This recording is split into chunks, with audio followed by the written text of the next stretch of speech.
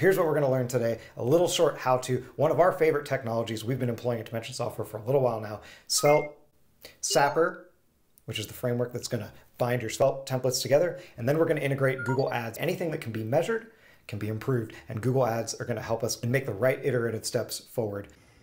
It's time. Let's go.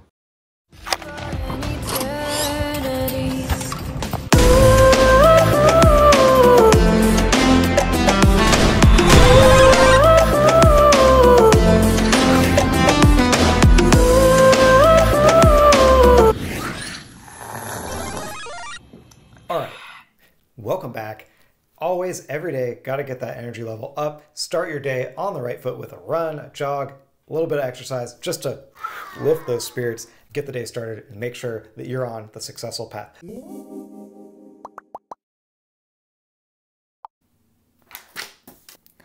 What we have here is a universal principle. What is the best way to get from A to B, right? Exactly. Why not do similarly with software? And that is why today we're going to talk about Svelte. It's going to let you do a lot more lift, a lot heavier, bigger, larger features, larger functions that are going to build bigger projects with fewer lines of code. There's some things in the middle, of course, always little like syntactic bits, semicolons, right? What do we need them for? All engineers should know when a statement begins and when a statement ends. So we're going to omit these in the interest of moving from point A to point B, using and looking at fewer characters, writing fewer lines of code that do more. Svelte is one key piece of technology that we employ a lot at Dimension Software because it really brings us back to this.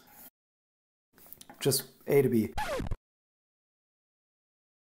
The first thing we're going to do is run this npx command. It's going to get us started with the Sapper template using the Rollup packager. This is in lieu of Webpack. Rollup is the way to move forward with these projects. It's built for these projects. You're going to end up with a much smaller, more compact distribution. Let's roll with it. Some of you might be curious what npx is doing. npx is a very powerful command that's been available since, I believe, Node 5 or so.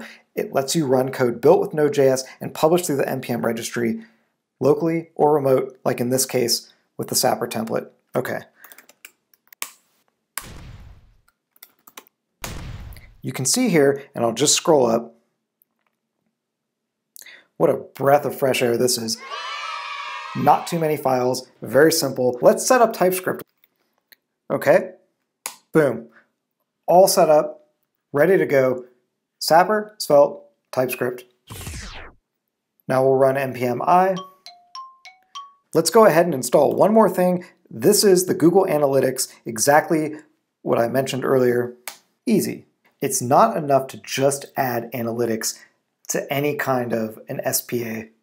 That's a single page application, because the client-side routing needs to be hooked up. It needs to tell Google when the page changes so that the analytics are correct. That's why we need this package. Let's go ahead now and finish wiring up the support for Google Analytics. I'll put this at the bottom so that it runs further down in the DOM. Let's verify that Google is indeed installed, and you can see here that it is. It tried to make some requests. All right, welcome back.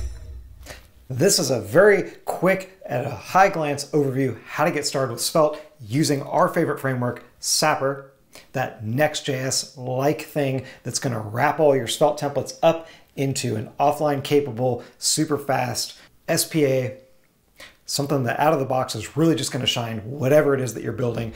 We love to use TypeScript. Save yourself those mistakes. Even the basic ones, as developers, there's so many variables that we have to keep track of. Then we finish this one up by installing Google Ads, something so that you can very early on start calculating some metrics. Like mentioned earlier, anything that can be measured can be improved.